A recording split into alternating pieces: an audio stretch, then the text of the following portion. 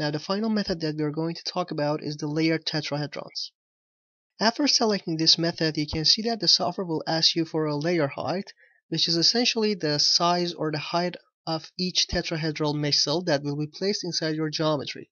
For example, we enter a value of 5 cm.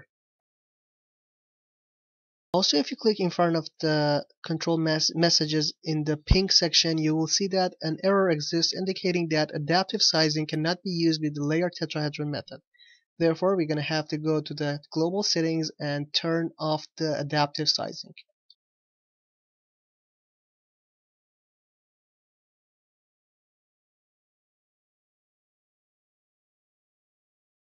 Now that we've turned off the adaptive sizing, we can simply click on Generate button. By using this method, which is the layer tetrahedron, as its name says, the software will put layer of tetrahedron mesh cells over each other to create mesh cells for your geometry.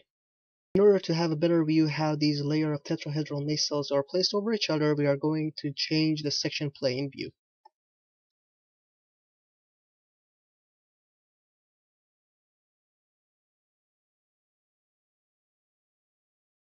As you will see in this slide and the next slide, we are going to create a section plane dividing the cylinder into two parts.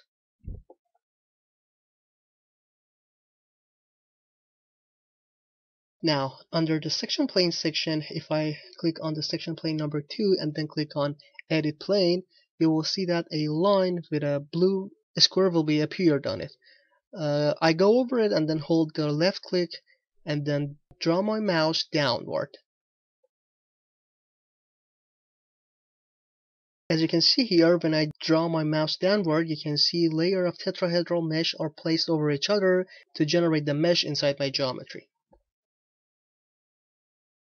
Now these two methods of layered tetrahedrals and Cartesian method are pretty much rarely used to generate mesh over different geometries. Therefore, we're not going to talk about the settings related to this method in details. However, you can change the values for these settings yourself and see how they affect your meshing.